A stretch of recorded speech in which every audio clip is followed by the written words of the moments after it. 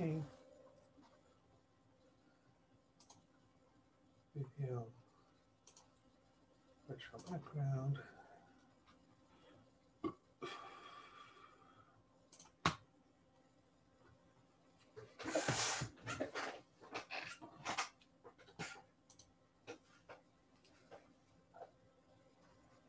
Practice session. Recording. Pause recording. Recording. I will send this on to Facebook and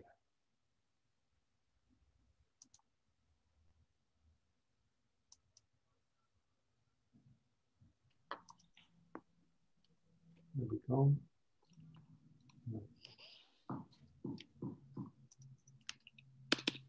And now I'm going to start the webinar. The webinar is now live and participants are coming in. So we'll spend a few moments allowing people to sign in. It's now exactly on 2 o'clock. If you are here for the OFIP seminar with Dr. Yousef Munayyer, you are in the right place, and we're going to start within 2 minutes as people log in with the Zoom call. My name is Peter Larson. I'm with the Ottawa Forum on Israel-Palestine, and I'm with Yara Shoufani, who I'm going to introduce also in a few minutes.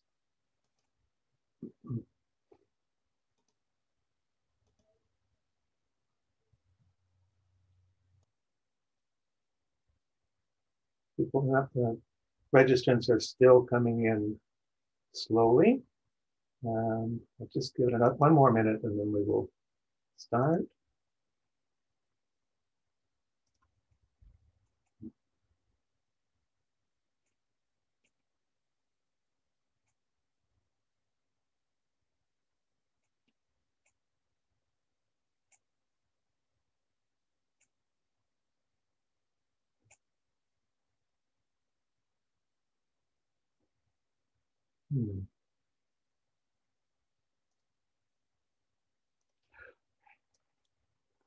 Alrighty, we are going to start now. So once again, thank you very much.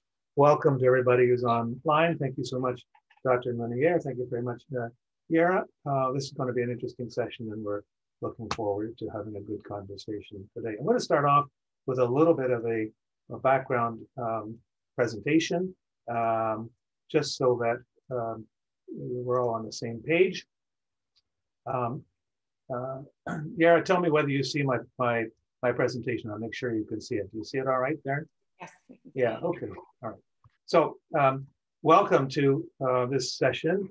What are Palestinian Americans thinking about and doing about human rights for Palestinians? And our special guest, Dr. Yousef Munayyer, we're very thrilled to have him today to help us understand, help Canadians understand a bit better what's happening in the United States today.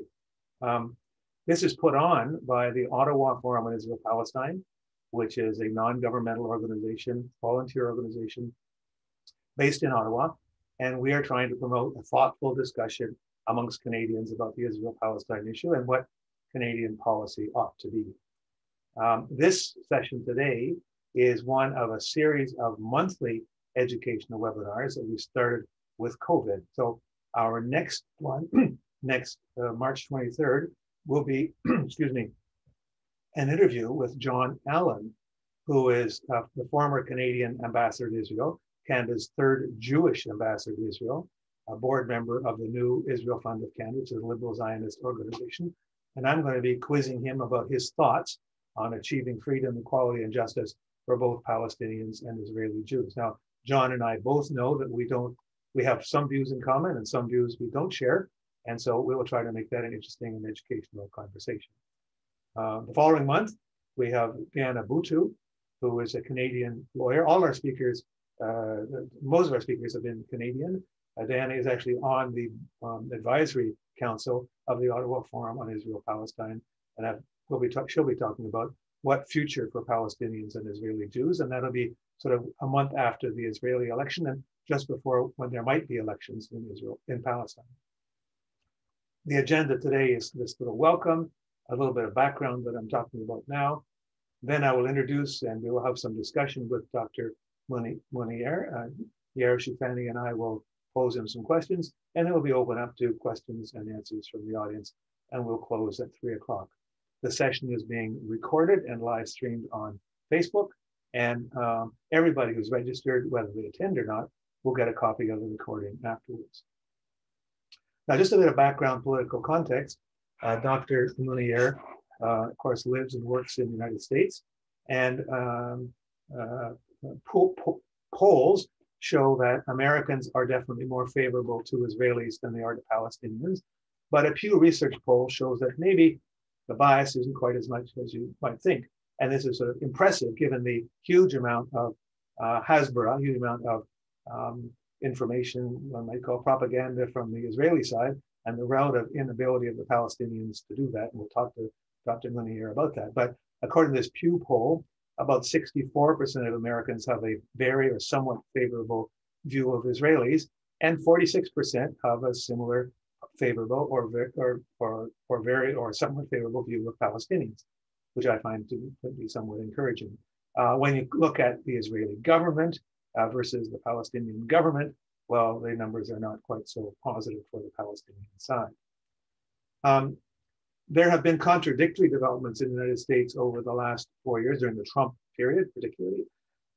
Everybody will remember moving the embassy to Jerusalem, recognizing Jerusalem as the capital of Israel, Israeli sovereignty over the West Bank, continued ethnic cleansing, and of course, various condemnations of BDS, closure of the PA diplomatic representation in Washington.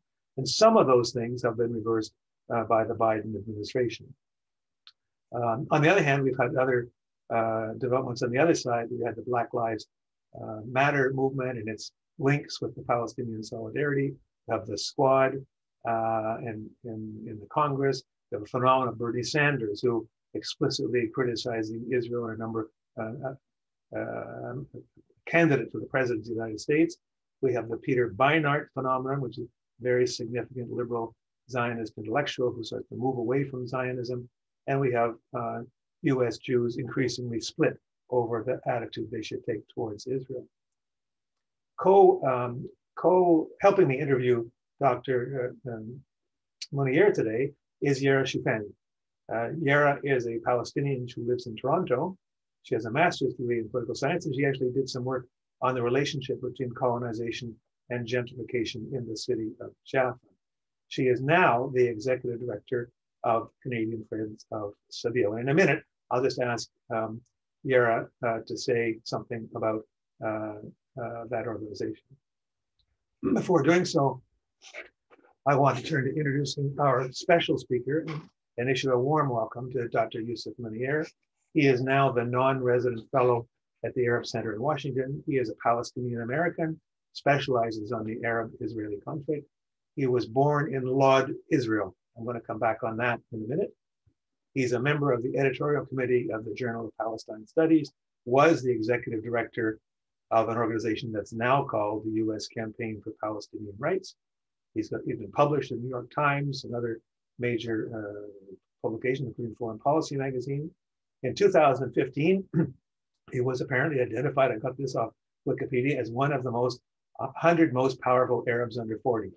So now that we're in 2021, I assume that he's one of the 100 most powerful Arabs under 46, but we'll see that moves up to. Dr. Munayyer holds a PhD in international relations and comparative politics from the University of Maryland. So thank you very much to both of you. And I want to get to talking to you, Dr. Munayyer, but before I do so, I just ask Yara, who's going to be helping me quiz you, just say a word, Yara, unmute yourself and say a word about the organization that you work with. Sure, thanks so much for that, Peter. So yes, as Peter mentioned, I am joining you all from Toronto, and I work with Canadian Friends of Sabeel as their executive director. So CFOS, Canadian Friends of Sabeel, is an ecumenical organization and a registered charity here in Canada. We respond to the calls for solidarity from our Palestinian partners, often by working with the Canadian Christian community to engage, educate, and equip them as they do this crucial work. If you would like to learn a little bit more about us, you can go to our website at friendsofsabeel.ca. We're currently working on bringing virtual liturgies from Palestinian Christian leaders to integrate into online church services. And we're also working on a Christian Zionism conference. So you can learn more about us on our website. Thank you. Thank you, Yara. And I will be including the website in the follow-up email that goes out to everybody, all the registrants. So thank you so much. So, Dr. Munayyer, can I call you Yousef? Is that okay? All right. We're gonna ask you a number of questions, and Yara and I have decided we're gonna treat this as if we were at a dinner party with you and pepper you with questions pell-mell. But where I wanna start with a little bit about how does a man born in Lod, Israel end up in Washington? And Lod, remind me, I may be wrong with my history, but Lod, I think, used to be called Lydda. There's a Palestinian town of Lydda. And in 1948, there was one of the several terrible massacres in Lydda. It was actually written up in a number of different places. I don't remember the exact number, but we're talking about crowding 100, maybe even more than that, people killed, driven out, and so on. You're born in that town, but at the time it was Israel. So Lydda was, according to the UN partition, actually not supposed to be part of Israel. It was to be part of the new Arab state, according to the partition plan. So your parents, I take it, were still there. How come, and how do you come to be here? If you don't mind just telling us a little bit of your history, it'd be helpful.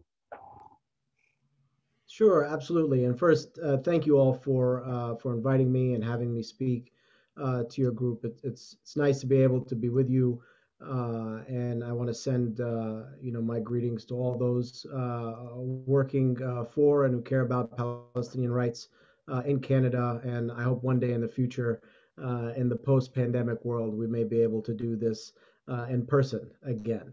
In regards to my personal background, yes, I was born in Elid. It is still called Elid to those who are from there. My father was born there, my grandfather was born there, my great-grandfather was born there, and so on and so forth. For as far back as our family has any record, we are from the town of Elid. And you're right to note this is a town that is today inside the state of Israel. It was indeed one of the sites of one of the worst massacres of the war during 1948. The town was besieged for several days in July of 1948 and ultimately fell. And in the course of the hostilities, Israeli troops, what were then Israeli troops by that point, fired a anti-tank missile into a mosque, the Dahmesh Mosque in Elid, where there were many refugees seeking shelter, and killed scores of people there. Elid, like hundreds of Palestinian towns and villages, was depopulated of the vast majority of its native population during the Nakba.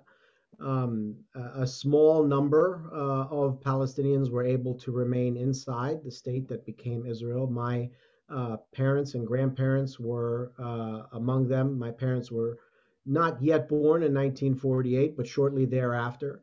So it was my grandparents who had the lived experience of the war, as well as a number of my aunts and uncles who were slightly older than my parents.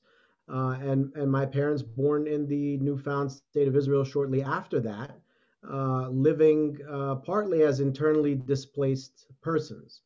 And so there's this, category of Palestinians who ultimately become Palestinian citizens of Israel, who were displaced during the Nakba, but did not become refugees in the sense that many refugees became refugees in refugee camps, for example, and registered as refugees, but were internally displaced. This means that they were forced from their homes, but otherwise resettled or resettled themselves in the same areas or nearby towns and villages. And for my family, that's the way it worked out. After many years being forced out of his home, my grandfather was actually able to win the right to purchase his own house back from the squatters who had essentially taken it over after 1948. And so, both on my So mother's you're side and saying my he bought back his own house? Is that right? yeah, he bought back his own house. Yeah, and for those interested, I had done a thread on Twitter about this that goes into much more detail about my own family experience. So it's just a little bit sort of about where I come from. You asked how I ended up here in the United States. I had very little to do with it. I came here at a very young age. It was all my parents doing. But yes, I was born in a lid. I happen to be an Israeli citizen because of that, and also an American citizen. And I think, I'm glad that you asked me this because I think that experience has really shaped the way that I come to understand Israel Palestine, and also how I understand what is possible, what I hope is possible, and as well, being able to draw on a Palestinian experience, but also have a intimate understanding of what the Palestinian citizen of Israel experience is like, and also having a sense of what looking at this issue from outside of Israel Palestine altogether is like, has played a significant role in shaping the way I think about this. Thank you. Thanks for that, Yousef. And we can include a copy of the Twitter link in the email that we send out afterwards. So thank you. So, Yara, I've been talking a lot. You haven't had much opportunity. Why don't you take first crack at our guest here? Sure. Okay. So I'm going to ask one of the questions about the new administration. So I guess we're wondering, we all, I think, sighed a breath of relief when the Trump administration was voted out, but there's also, I think, a lot of anxiety about the Biden administration's what they're likely going to pursue in terms of Israel-Palestine politics. And so we're wondering, how will the Biden administration's policy on Palestine differ from the previous one, and whether things will change for Palestinian organizers engaged in advocacy and BDS on the ground in the U.S. Yeah, thank you for that. Obviously, the Trump administration was an extreme version of things that we had seen previously. American presidential administrations have been extremely supportive of Israel over the years, consistently, whether they have been Republican or Democrat. But the Trump administration, I think, took that to a completely new and unprecedented level. And I sort of liken the Israeli approach to the Trump administration very much to a game show that used to be popular here in the United States many years ago called Supermarket Sweeps. And for those who remember the show, the way it worked was that the contestants had a limited amount of time to race through the aisles of the supermarket and grab as many things as they could and put them in their aisle, and they get to keep them at the end of the race. And that's precisely how the Israelis approached the Trump administration. They saw a really unique and unprecedented opportunity to take full advantage of an administration that was more in line with the far right in Israel ideologically than any other in history. And they went through their list, whether it was demanding recognition of Jerusalem, recognition of the Golan Heights, and all of the many different things that the Trump administration did to go after Palestinians, closing the Palestinian delegation office here in Washington, D.C., defunding, Palestinian humanitarian aid agencies, including UNRWA, so on and so forth, all kinds of attacks on Palestinians in international fora, you name it. The Trump administration almost ran out of goodies on their list to ask for. It's the Netanyahu government, I'm sorry, almost ran out of goodies to ask for because they were getting everything that they could have wanted. And it culminated, of course, with the so-called Trump peace plan. I forgot even what he called it. Deal of the century. The deal of the century. I mean, it had so many names, right? In classic Trump fashion, there was a lot of talk and a lot of hot air, but it amounted to an Israeli fantasy of the United States essentially greenlighting and approving the continuation of the status quo forever. And walking away from the idea of Palestinian statehood altogether, and accepting a sort of permanent Palestinian subservience to a greater Israel that controlled all of the territory. The Biden administration is not going to be that. I think that's important, and I think even outside of the context of Israel and Palestine, many Americans breathed a sigh of relief that we were moving on from Trump for a whole host of reasons. But on the Israel-Palestine issue in particular, I think the Biden administration is going to be different. But it's going to be more of a regression towards the mean than it is going to be revolutionary change. And of course, we know that the mean has always been very much supportive of Israel.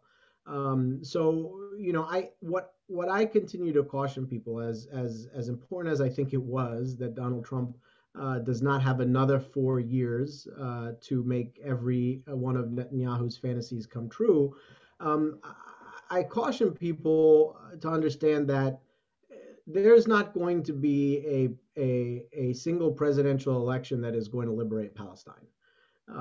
That's not how this is going to happen. It's not going to happen because of an American election, on one particular November. If there is going to be a shift in U.S. policy, it's going to take a change in the way that this issue is dealt with throughout the whole of government, starting from the bottom and rising to the top.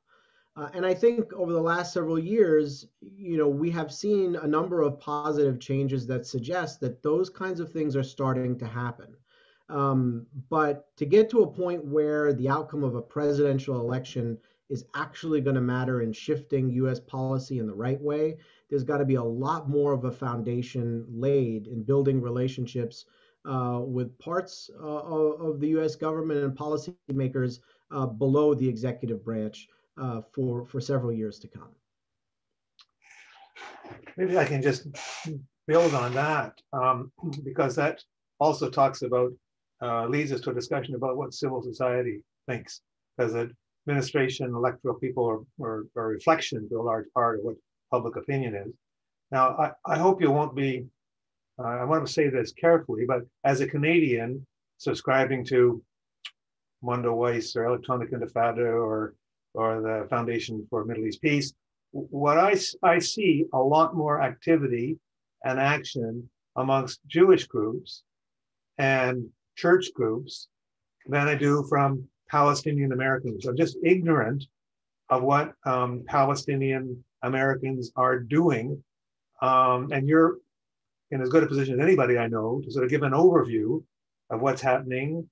I know, well, I'll just leave it there. Please help us do a tour, what they call in English in Canada, a tour d'horizon, kind of a survey of the horizon to see what's happening at the top level. Thank you. Yeah, sure. I mean, I think it's important to sort of contextualize this in where the Palestinian American community is in the United States, and sort of its history. You're talking about, as far as Palestinian Americans are concerned, you're talking about an immigrant community that is now also a second generation community. I think in some cases a third generation community here in the United States that is fairly recent. I think you obviously have some parts of the community that can trace their roots back here, a century or more, but significant waves came post 48 and more significantly post 67. And so I think, when we talk about any community's role in the political process, it's important to understand sort of where they are in their historic trajectory within the United States. And the first generation of immigrants is that generation of immigrants that's trying to survive. And their immediate objectives are figuring out how the heck things work in this country. How do I get my family set up here? How do the school systems work? How can I pay the bills at the end of the month? And so on and so forth. And the next generation is the generation that is better equipped, but still not necessarily the generation that is going to go into politics.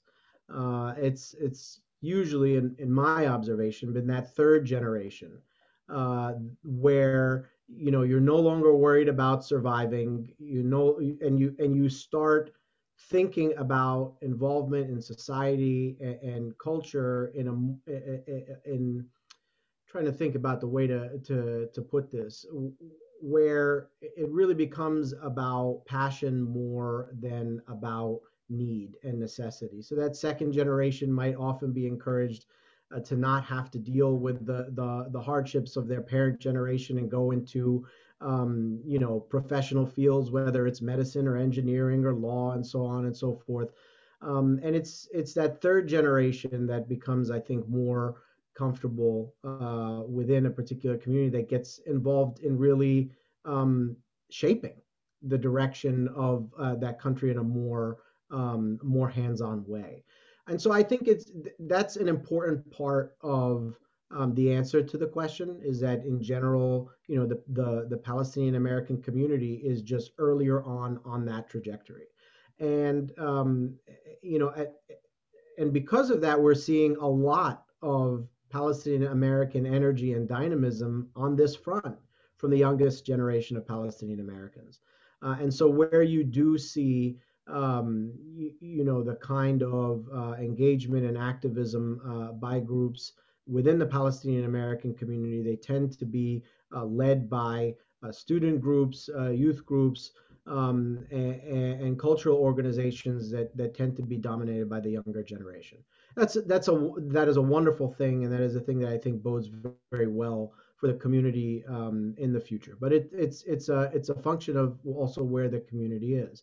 And, when we're talking about the broader sort of work for Palestinian rights, of course, it's not just Palestinian Americans that are doing this work. It's crucial that Palestinian Americans are involved in this work. But as you mentioned, there's a whole range of identity groups and organizations that are working on this, whether they are coming at this in an interfaith lens, groups that happen to identify as Jewish or Christian, or groups that are concerned with particular themes like human rights organizations and so on. There's a wide range of groups in the United States that are working on these issues, and many of them come from or are composed of people from communities who are much further along in that journey here in the United States. So I think that's one of the reasons why you see that kind of disparity. But at the same time, there are plenty of groups doing important work now, and you're starting to see the fruits of that change translate now upwards from the youth into the professional class, which I think is really, really important. And that's sort of the next step forward.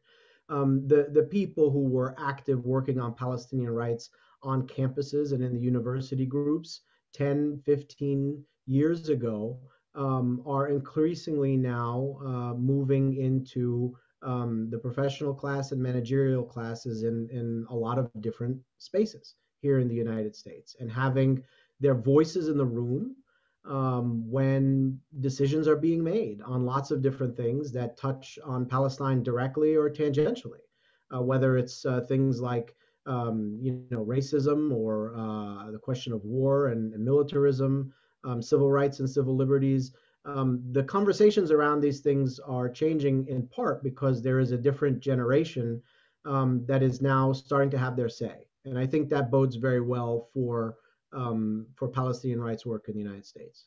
Is there any attempt to kind of pull these strands together into some kind of national organization, or is it too early for that from your point of view? Well, there are some national organizations. You have, for example, a National Students for Justice in Palestine. You have organizations, for example, like the one that I was directing for some time, the U.S. Campaign for Palestinian Rights, which was, an organization that sort of supported a coalition of hundreds of groups, some of which were Palestinian, many of which were not.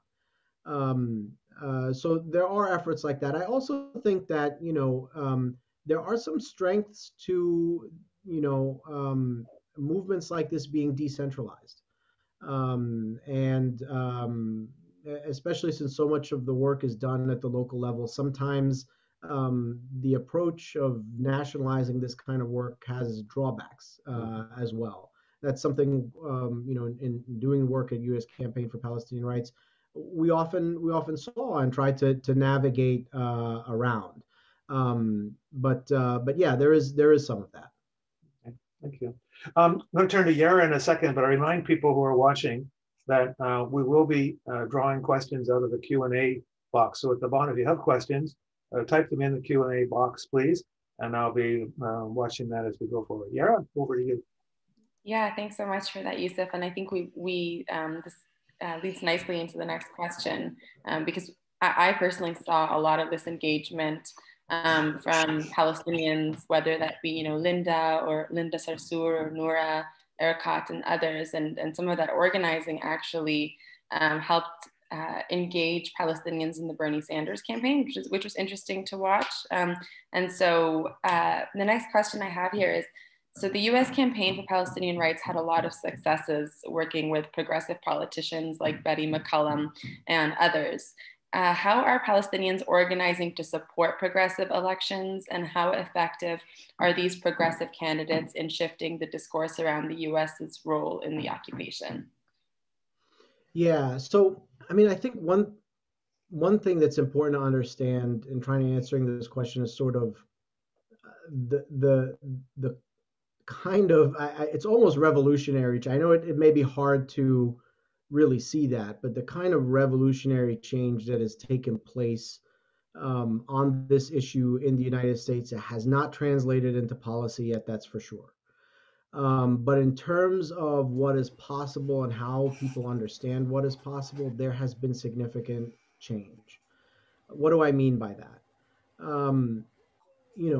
If you're familiar with the politics of the United States on this issue, you know that not only is the U.S. government very much pro-Israel, but the Congress of the United States is extremely quote unquote pro-Israel, almost reflexively so, in a way that goes well beyond representing where public opinion is.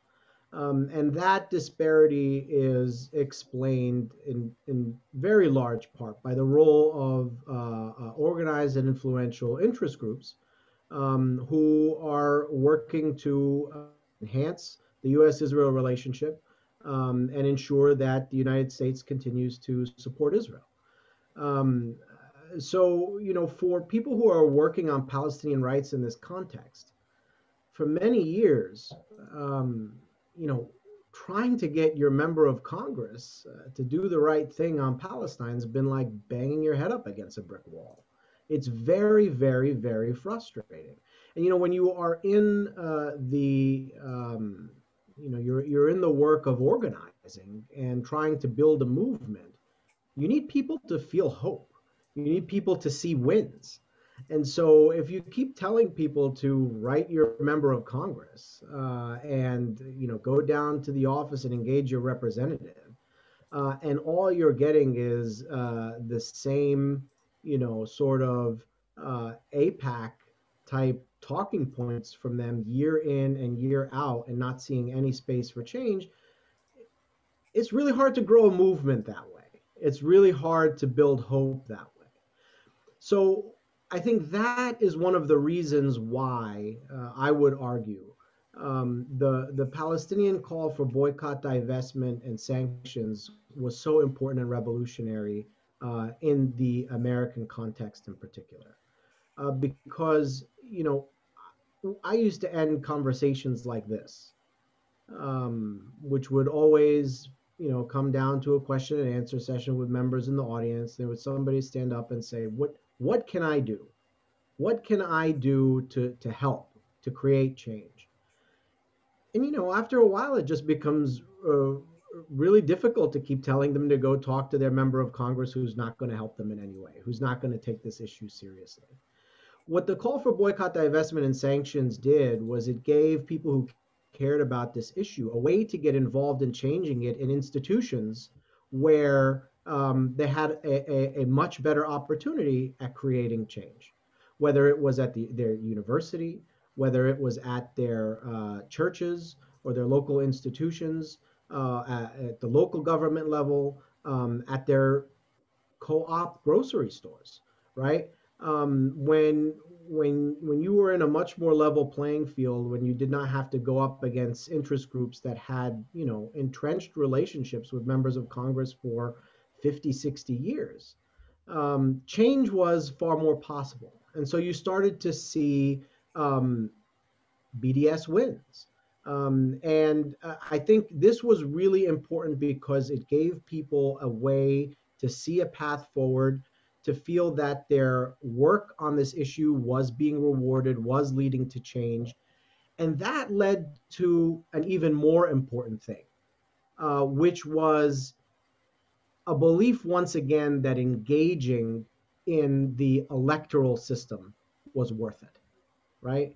And that is really, really important and new, and coincided at the same time with this massive partisan divide in public opinion on the question of Israel-Palestine that created, among Democrats in particular, fertile ground to do work in building relationships and creating change. And so you had, I think, an activist base that suddenly started rediscovering the worth of engaging in electoral politics again, at the same time as the opportunities began to open up because of this partisan divide. And that led to people dedicating their efforts to getting involved in electoral politics in ways on this issue that we had not seen before. It led to people like Rashida Tlaib, like AOC, like Ilhan Omar, like Bernie Sanders. And it's in the past, it's frustrating to spend your time and effort and money working for a candidate that's not going to move forward. But when you see that people who take these positions are not only getting elected, but are also getting reelected, right? It energizes you to continue doing this work, redouble your efforts, and to continue to invest in their success. And so this has created a new path forward for change that I think is really, really important. And we're just beginning to see that start now in Congress. I think we're going to see a lot more of it down the line, and it's the kind of change that we need to see. Yeah, well, that's very hopeful. I think we all feel very hopeful watching things shift and, seeing folks like Cori Bush elected. I think there's a lot of hope, or at least for me as a Palestinian, looking at the US politics situation. Yousef, I'd like to just change gears a little bit. You were one of the first Palestinian Americans that I was aware of that came out very strongly for a one-state solution. There have been others, and Ali Abu Nima has also done that, but you were certainly one of the early ones, one of the vocal ones. And I wanted to quiz you not so much on whether or not that's a good idea, which I think a lot of Canadians might think that makes sense, but I'm interested in why that doesn't seem to have been taken up more strongly by the Palestinian community, either the Palestinian leadership, Fatah, Hamas, and so on, or even within the Palestinian American community. There seems to be a lot of different people talk about it, but never seems to be a snowball that gets packed together. First of all, do you agree with my assessment? And then can you explain why that might be the case? Well, a couple of things I would sort of point out in response. This is not a new idea. I'm certainly not the first to talk about it, even among Palestinian Americans. The other day, I was rereading an article by Edward Said in the New York Times back in 1999 called, "The Case for the One-State Solution" or something like that. And I think, he had been publicly talking about this before that as well. But I think even before that, there were people talking about this as the way forward. And I would also point out that it's not that the Palestinian leadership has not called for this. They have called for it. In fact, their original position prior to the adoption of this two-state vision was for a secular democratic state of Palestine, encompassing the entire territory and everybody that lives there, regardless of religion. So, some version of this was the sort of initial position of the Palestinian leadership, and they diverged from that. And they diverged from that to go down a path that they believed was going to yield a result, some better result, some plausible result. And I think, one of the things that has led so many more people back to this vision is that we've saw what the alternative has led us to. We've saw what this endeavor to achieve a Palestinian state by kindly asking Israel to give the Palestinians one and hope that the United States supports the process hasn't resulted in an independent Palestinian state. In fact, what it has resulted in instead is nearly 3 decades now of political cover for Israel's continued and expanded settlement enterprise in the West Bank, leaving less and less and less land for Palestinians, and making the prospect of an independent and contiguous Palestinian entity, fanciful. I mean, it's just anyone who looks at a map now and looks at how the land is intertwined and looks at how the populations are intertwined, just practically speaking, it's only become more difficult over time. And this peace process aimed at a two-state solution has made that possible, not the other way around. So I think that there are reasons to support a one-state solution as your preferred sort of outcome, and you can point to things like normative qualities around equal rights and so on. But there's also the practical issue here, excuse me, which is simply that where are you going to put two states here? How are you unscrambling this egg? It does not seem possible in any way. And we have a one-state reality today. We have a one-state problem. And so I think that's one of the reasons why this vision, excuse me, is attracting more and more supporters today. Just one tiny follow-up, and then I'll flip it over to you, Yara. The argument I often hear from people is, well, if Israel isn't willing to give a two-state solution, like what would possibly lead you to believe that a one-state solution is even in the cards? I mean, it's really not only up to Israel at the end of the day. things don't only happen because one party decides that they're going to.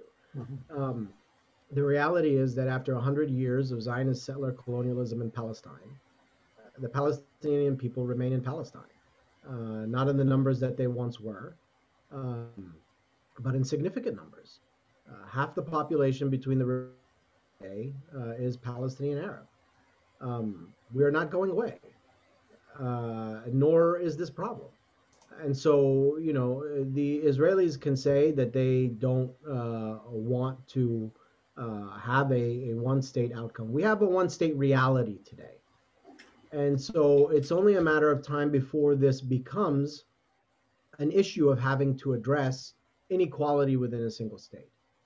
And at that point, the Israelis can resist it in the same way that the Confederate States resisted the principles of equality, that the apartheid regime in South Africa resisted the principles of equality. But it's not a course of action that I would advise. It doesn't end up well in most situations, and ultimately, I think change is going to happen. Is it going to happen in the near term? No, probably not. But the reality is, as I said, you may dismiss Palestinians in your mind, but we remain there. We remain in Palestine. And for as long as that is the case, we are not going to be out of sight, even if we want to put us out of mind. Okay, thank you, sir. Yara, your turn. Yes, okay, well, I'm gonna, I guess, jump back for a second to the question of organizing. I think lots of folks on this call are really engaged with some of the work that you highlighted in terms of contacting our members of parliament and really trying to get some action and some movement on this particular issue. And so I was wondering, what are some of the main lessons that you draw from all of your experience with this work in terms of changing US opinion on Israel and Palestine? And what are some things that you feel made that successful, whether that be kind of engaging with Betty McCollum or any other MPs that you felt you had a lot of success with, and what lessons we can learn from that here in Canada?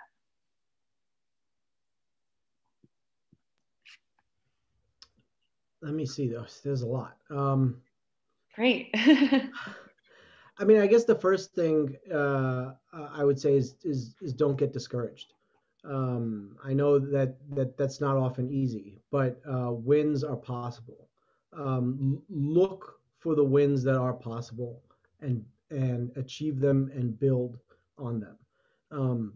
It may not work easily to walk into a member of parliament's office and demand change and immediately get it. That's usually not the way that it's going to work. But you can build towards that.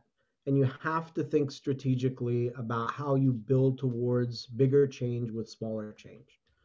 And in the process of doing so, building coalitions and bringing in people who would not necessarily be working on this issue otherwise. We need to find ways to grow out the number of allies that we have. And the good thing, on this issue is that when you educate people about this issue, it's very easy for people to quickly identify with the goal of supporting the human rights of Palestinians, because it's fundamentally about equality and fairness. And even if you don't really have a direct connection to the issue, you can identify with that and the importance of that. And so, I think those are some of the most important things that I've learned over time. Do the work and bring people with you. I think is most important, and understand that you can't have big wins before you have small wins. And even while that's the case, don't be afraid to reach for bigger wins over time. And work strategically as you do it. I think those are some of the key things. And I guess the last thing that I would sort of say on this is to understand that, and I think most people get this now more so than ever before, that this issue is not isolated. This issue is not disconnected from other issues that are important today. we need to understand that this is an issue that very much relates to inequality and very much relates to racism and very much relates to settler colonialism and very much relates to militarism. And there are a number of different intersections with interest groups that allow you to begin building relationships and coalitions that can, lead to change. So I think it's important to think about Palestinian rights in that context and work strategically with that in mind. Are you satisfied with his answer, Yara? Yes, thank you. That's great. Okay. Yousef, we live and work in Ottawa, as I do. As a Canadian who's not Palestinian, I feel uncomfortable going very far into internal Palestinian politics. At the same time, I don't feel very comfortable with either of the two dominant parties, either Fatah, PLO, PA, which is sort of a nest together I can't quite pull apart, or Hamas. What attitude, given the fact that the PA or PLO is involved in security coordination with Israel, seem to be responsible for some fairly significant human rights violations within the West Bank. What's the appropriate attitude in your mind for those of us who are not Palestinians or Canadians? Is it appropriate for us to criticize the Palestinian leadership, or should we just keep our mouths shut? What do you think is the right way to act? I certainly don't think there's any problem with criticizing the Palestinian leadership. I think they deserve a lot of criticism, and not just the Palestinian leadership, but a number of the Palestinian factions and so on. And I don't think that you should be uncomfortable to do so, particularly from the perspective of human rights violations, even if you're not Palestinian. I think that sort of legitimate criticism is necessary. With that being said, I think it's a question of how does one in your position in Canada or in the United States or elsewhere around the world practice solidarity? What does that look like? And I think one of the great things about the Palestinian call for boycott, divestment, and sanctions is that it is a call that comes from Palestinian civil society really to international civil society. And the great thing about that is that it allows all of us who are not, if you are not Palestinian and living outside of Palestine and so on, to practice solidarity in a way directly with the Palestinian people, circumventing some of these political issues while still having a very real life and political impact. And so I think the question, for folks like yourself and folks here in the United States who are not Palestinian is not so much, what can I do about the Palestinian government, but what can I do about how my government's policies are impacting the lives of Palestinians? And that's what the call for boycott, divestment, and sanctions is really asking for us to do, to demand for and address the complicity of our communities, our governments, in the human rights abuses of Palestinians through their support for Israel. So, absolutely, criticize all you want, with legitimate criticism of anybody, Palestinian leadership included. I think that's totally fair. But that, should not in any way prevent us from being in solidarity with the Palestinian people in their struggle for freedom, justice, and equality. And it doesn't have to be. And I think that, the BDS call has given us the roadmap for how to do that. Thank you. Okay, that's great. And I see that there are a number of questions that have come in that pertain to BDS, so we'll come back on that a bit in a moment. So if you have questions, click on the bottom on the Q&A and put the questions in. In a second, I'm going to see whether we can get Karen Walker to help us ask those questions. We're having a little trouble connecting with Karen. We don't know if that's going to work or not. But Yara, over to you, maybe for a last question from us, and then we'll turn it over to the audience to have a go at this. Yara? Sure. I had one last question that I was hoping to ask you, and it's not super related to American politics, but I think it's really timely. So, we're seeing a lot of Gulf states, in particular, states that we, maybe there's been a perception that these are states that are allies of Palestine, that are normalizing relations with Israel. And I'm just curious what you think the impact of this will be moving forward, whether we should be expecting kind of other Gulf states to follow suit, and what this means for the Palestinian state, or Palestinians who are working towards statehood. Yeah, look, the Palestinian struggle is a struggle against a military occupation, against discrimination and apartheid. It's a struggle for people to be free. Regimes that are not affording their own citizens freedom, justice, and equality were never going to be our allies in this struggle in a real way. What we know is that throughout the region, and public opinion polls have shown us this time and time again, the issue of Palestine continues to be one of the most, if not the most important issues to Arab publics, including in countries that have normalized their relations with Israel. Arab publics continue to be opposed to their governments normalizing with Israel, again, including in those states which have already gone down the path of normalization. So this is really not about the people. This is about the governments and the states and the regimes and so on. And they're going to pursue their own interests as they see fit.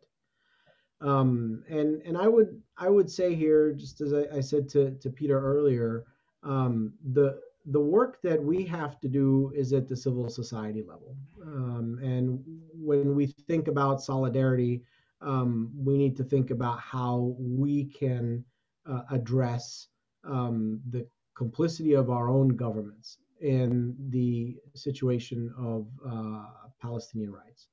So, I think there's a lot more to talk about when it comes to this issue of normalization, sort of what kind of impact it would have on all kinds of diplomatic questions, including in relation to the what's left of the so-called peace process, what it means for the Palestinian Authority, et cetera, et cetera. And there's a lot of conversation to have there. But I think the bottom line is these regimes were never going to free Palestine for us. It was never going to happen that way. And the struggle for Palestinian freedom is also the struggle for the freedom of others throughout the region who want the same rights, who are demanding the same fundamental freedoms. So the people who are denying those rights are not going to be the ones who are going to guarantee them for Palestinians. Thanks, Yousef. Yara, it's okay with you, Yara. I'll turn it over to the audience. I just want to give a call out. Karen Walker, can you hear us? Can you speak? Because the idea was that you were going to manage the questions, but we seem to having a little technical link. If you can speak, do so. Otherwise, I'll go through the questions because I have access to them here. Karen? All right, something is wrong with our system here, so I apologize. Okay, well, I will look at the questions. We have a number. And by the way, I remind people not only put your questions in, but you can also upvote. If you click on an existing question, because you like it, Zoom automatically moves it to the top of the pile. So that will help us focus on the questions that seem to have the most bite. And the first one is on this. We got a real election going on here. Okay. The first question from Desmond Wilson. I will read it here. Building on the confidence established by the BDS. Actually, this doesn't work out so because as you vote, it moves around and I can't read it. Building on the confidence established by BDS and the maturity of Palestinians within U.S. society, what do you foresee will be the next key pressure points? And is there any direction coming from Palestine on this issue? I mean, I think the conversation for a number of years, and I think we're still at this point, is figuring out how we get to the S. And by the S, I mean sanctions, of course. We've seen a number of victories when it comes to boycott efforts, a number of victories when it comes to divestment, and so on.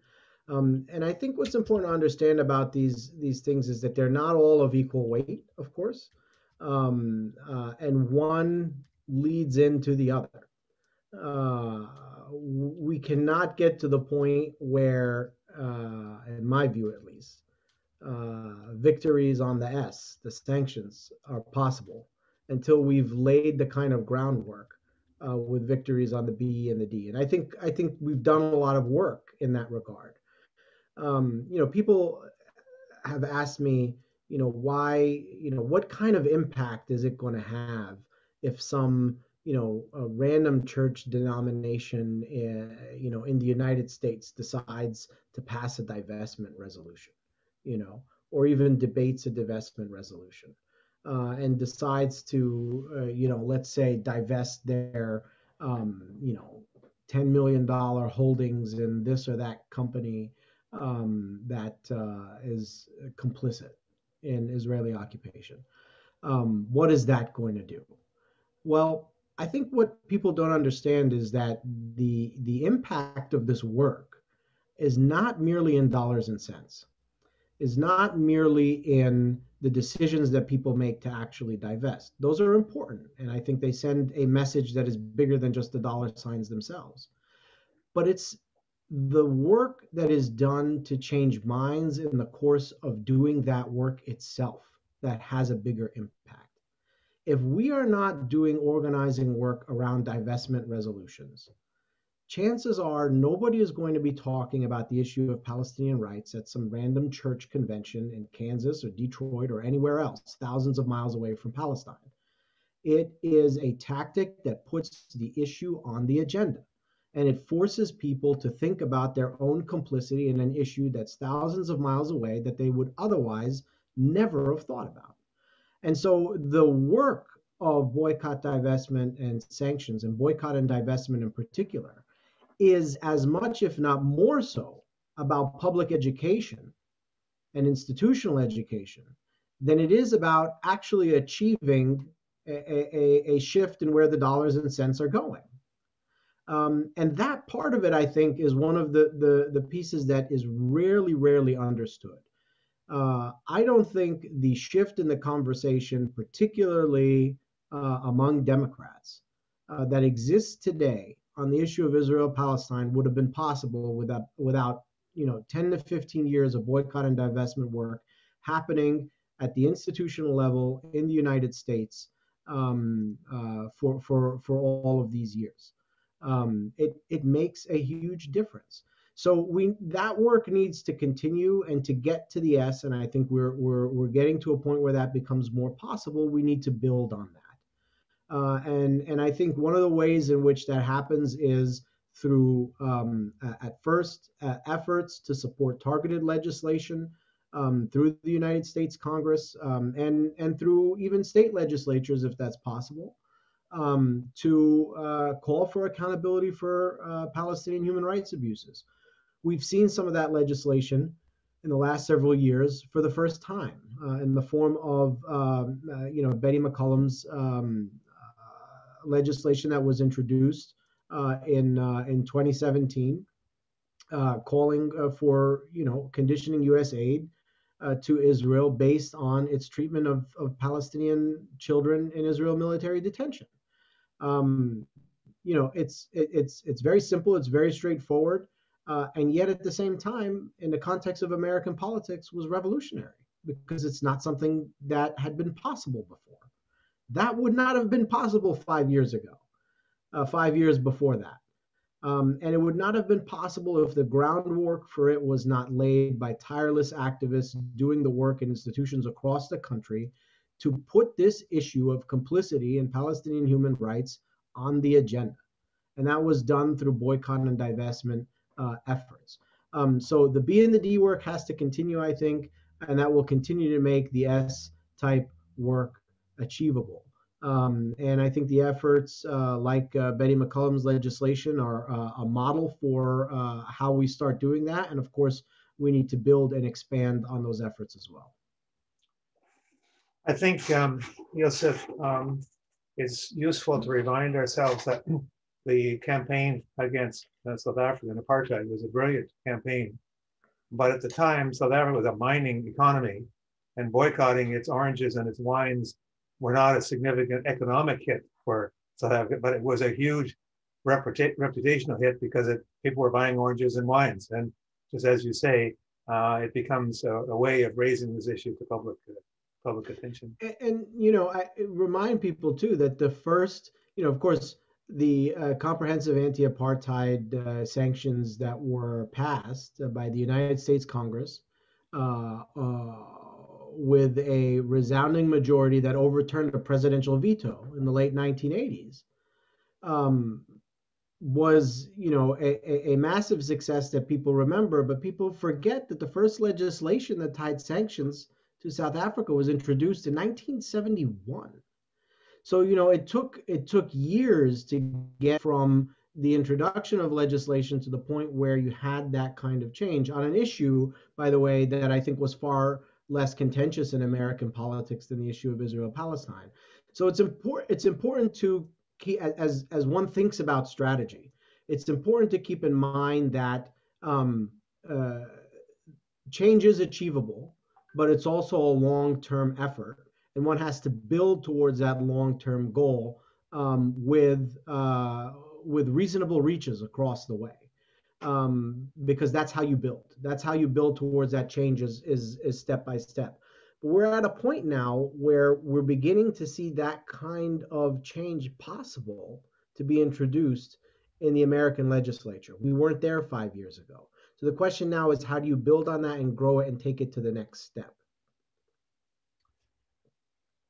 We have a number of people who are interested in the whole question of Christian Zionism, and maybe you might have some thoughts on this, Yousef, but perhaps even Yara would as well, working in an organization that is primarily faith-based, if I have it properly. But first, Yousef, how would you advise advocates who are trying to address Christian Zionism, recognizing it's a huge support for Israel and its policies?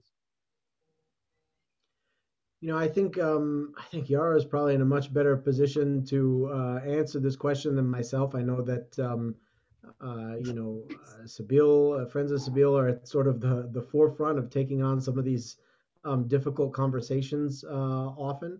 So I would definitely yield to you on this. But it's become, you know, it's become a big issue, particularly here in the United States, and it has really come to define the Republican Party's support for Israel, and it's had a lot to do with the partisan nature of the divide on this issue in public opinion. But yeah, I would love to hear your thoughts on this. Yeah, well, I mean, I think that there's been a lot of really great resources created by organizations on how to deal with Christian Zionism. I know that in Canada, it's just as much, I think, maybe a little bit less of an issue than the US. The US is a little bit more, I think the Christian Zionism discourse is quite large. And I think there's an organization, CUFI, Christians United for Israel, I believe it's called. And they do a lot of lobbying work in the US.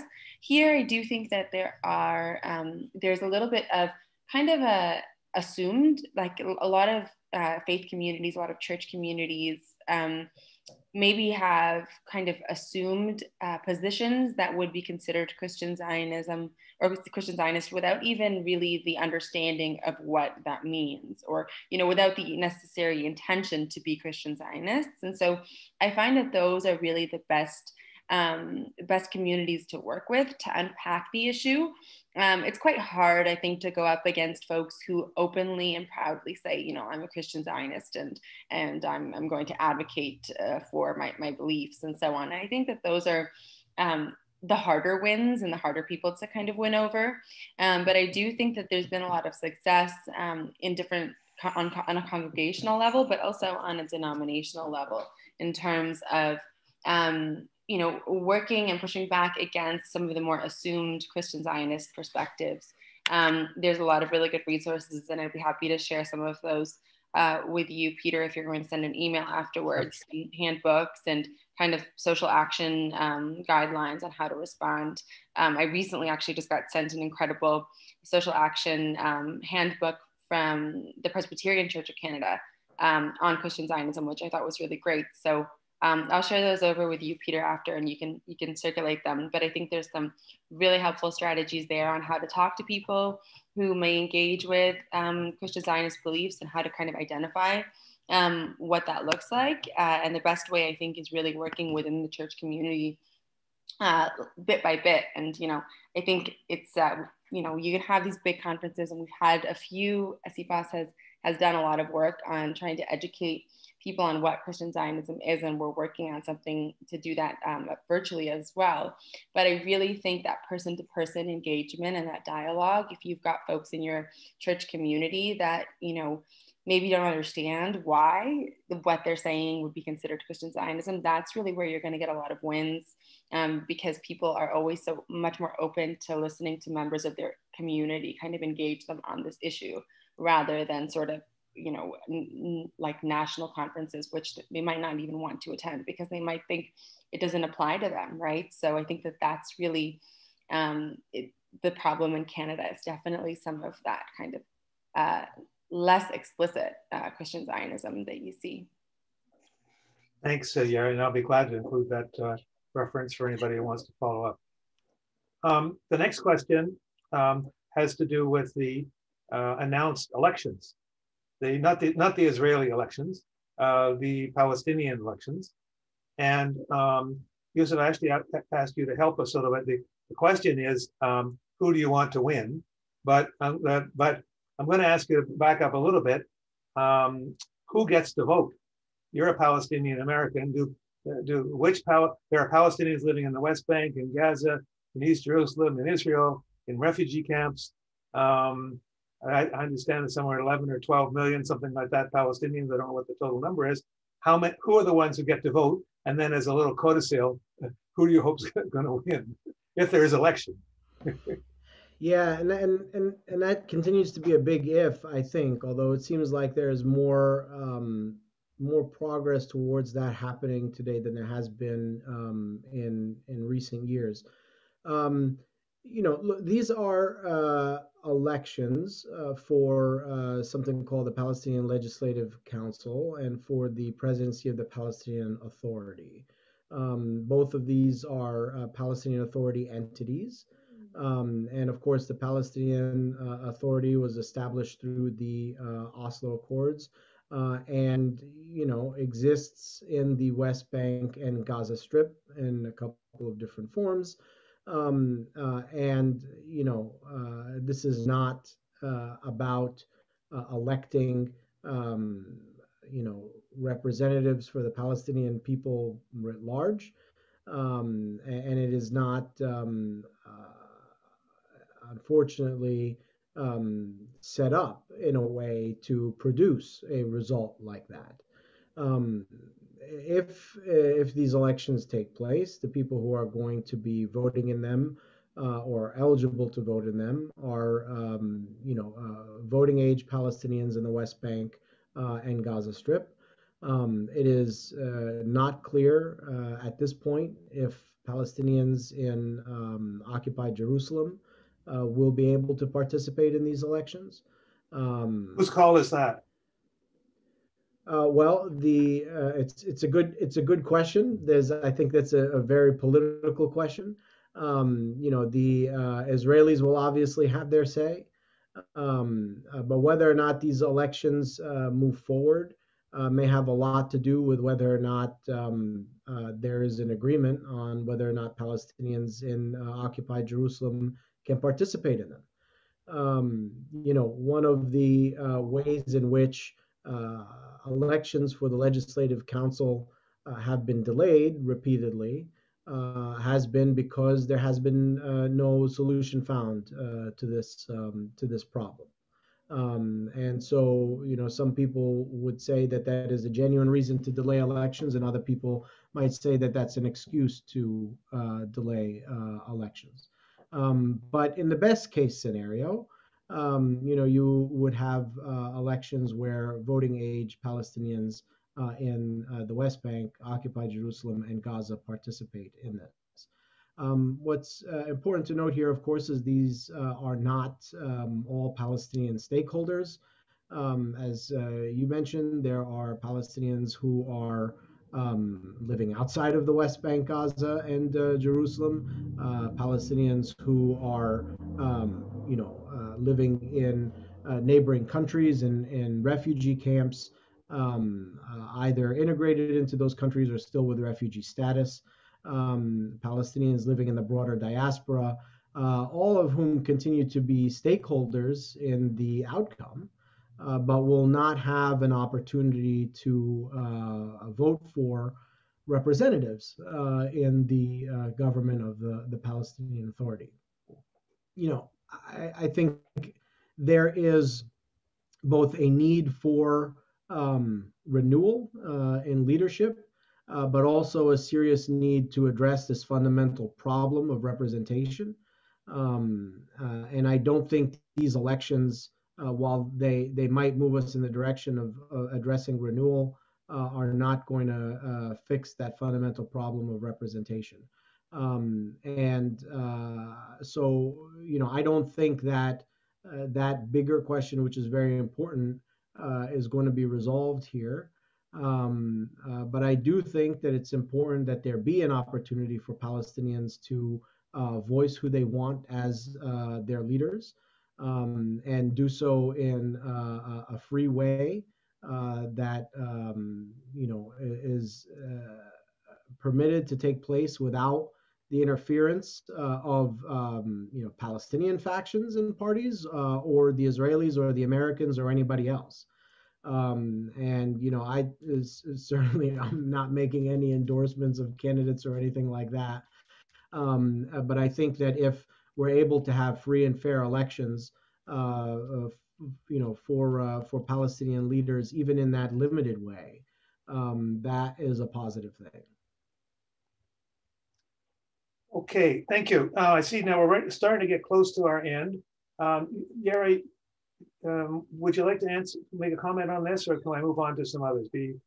No, go ahead. I see a lot of questions that folks are asking. Okay, thank you. I have a number of people have shown interest in the question about the IHRA definition, and the whole question of how to best deal with that, whether it's best by running around to the whack-a-mole, tackling every time it comes up here, there, anywhere, or whether there is a more strategic approach to addressing this.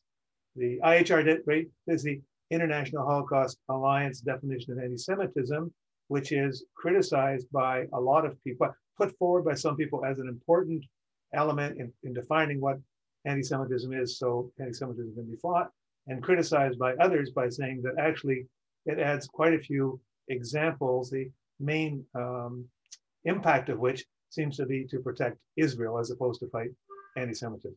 So, Yousef. Yeah, I mean, I think, it's important to do two things at the same time in the course of doing this. First, is making very clear that anti-Semitism is a problem. It is a growing problem, and it is one that is a problem not just for Jewish people, although first and foremost it is, but is a problem for anyone that believes in a kind of society that is free from bigotry and discrimination against all people. And so I think we have to make clear that, particularly as Palestinians, particularly as people who are working towards a society where we can be free and equal and free from bigotry and discrimination, that we too want to see anti-Semitism combated. as we would with any form of bigotry. At the same time, it's important to make clear that this definition is not about doing that. This definition is actually about doing something very different, which is about manipulating a definition of anti-Semitism to instead silence criticism of Israel for the very purpose of supporting a regime of discrimination against Palestinians on the ground.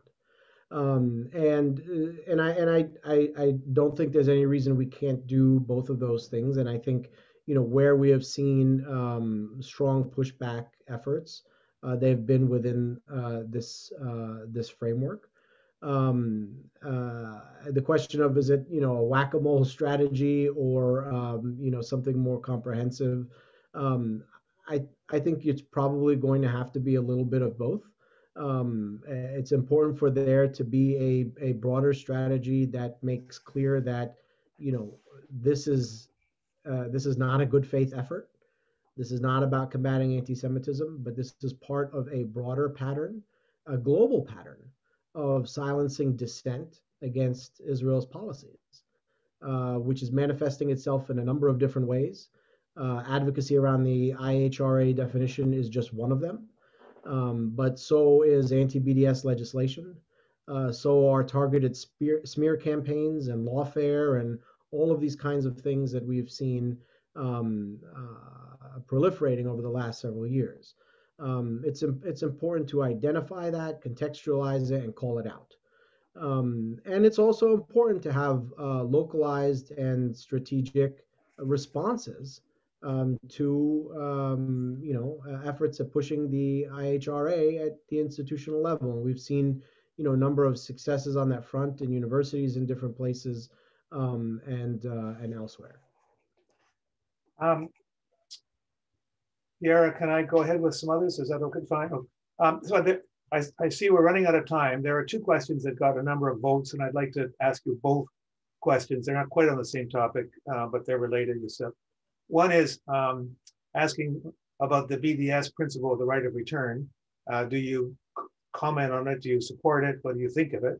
And the other is one from a Canadian diplomat who has some experience in the area. And he's asking whether a one-state solution can avoid being a replica of European settler colonialism that we see in Canada, US, Australia, and New Zealand. How could Israeli reluctance to abandon the Zionist goal as a Jewish refuge be overcome? And that's quite linked actually to the right of return as well. Those are linked issues. So if you wouldn't mind giving us a little bit on that, we'd appreciate it. Sure. Let me, can you remind me, the first question was? On BDS principle, the right of return. Sure. Yeah, okay, these are interrelated.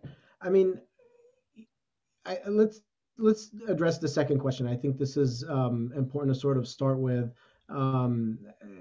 Look, the current situation that we have today is a product of settler colonialism. It is.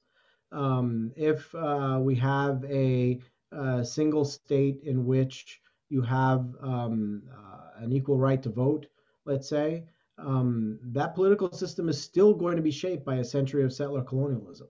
The decolonization process, as our friends in Canada know, as we know here in the United States, is going to take a lot more than one man, one vote.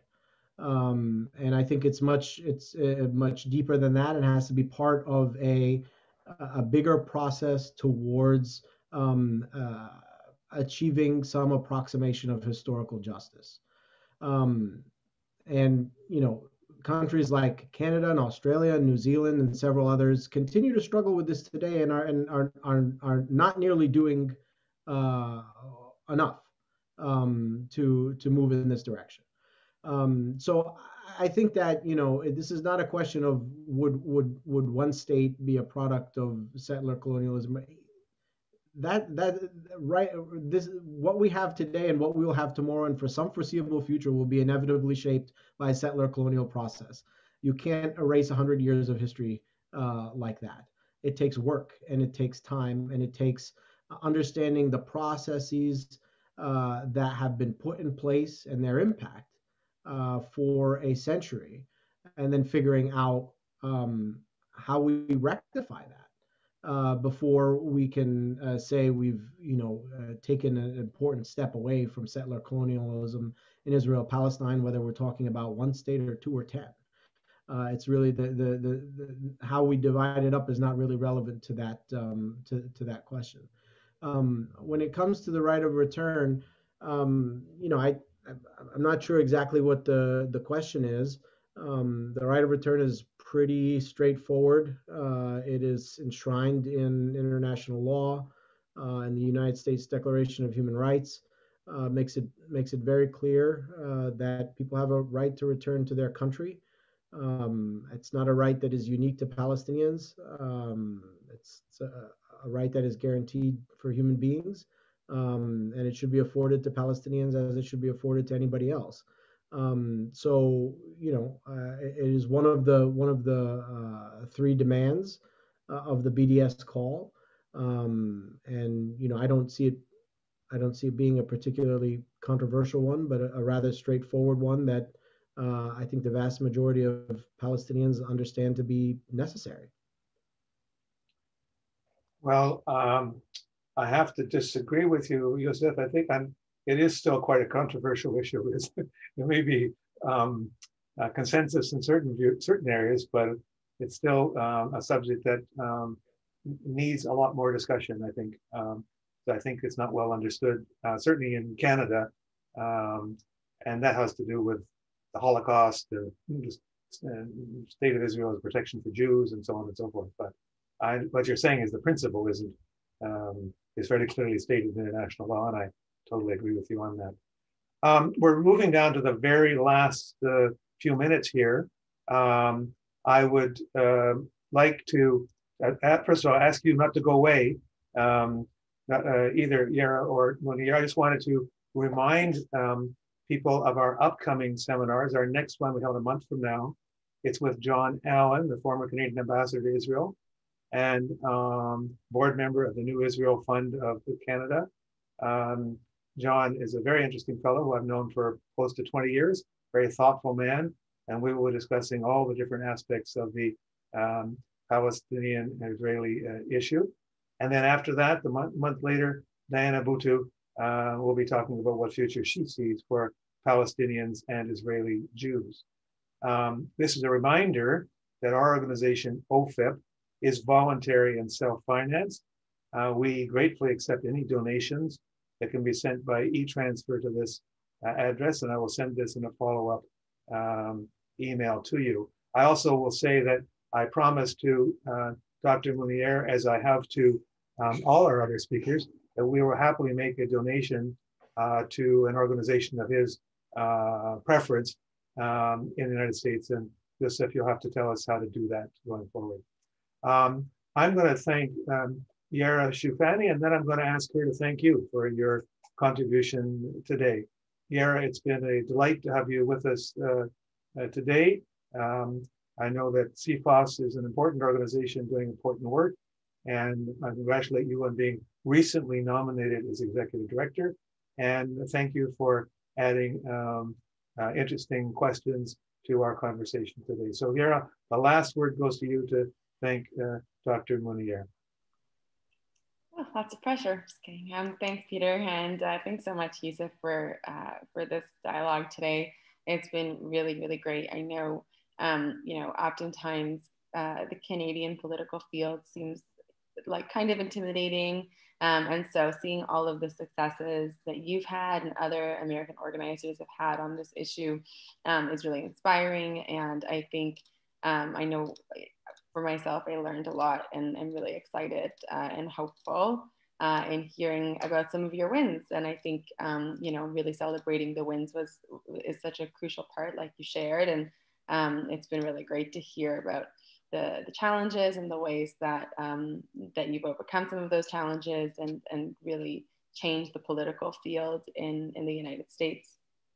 So thank you so much for your time and for all of your work. It was a pleasure to be with you all. Thank you. And to all of those who are registered, I will be sending you a recording of the event so you can share it with your friends.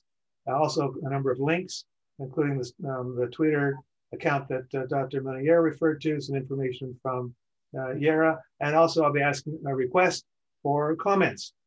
We do this every month. We try to improve every time, so we want suggestions both for new speakers and for ways that we could do it that would make it more easy for you. I'm sorry that we didn't get to all the questions. I apologize for that. We wish you all a good afternoon. Thank you all so much. Thank you. Bye-bye.